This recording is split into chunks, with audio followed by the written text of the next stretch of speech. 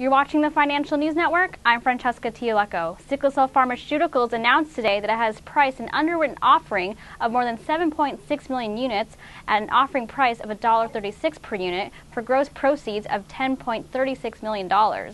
Each unit consists of one share of common stock and a 5-year warrant to buy half a share of common stock at $1.36 per share, exercisable beginning 6 months after the date of issuance.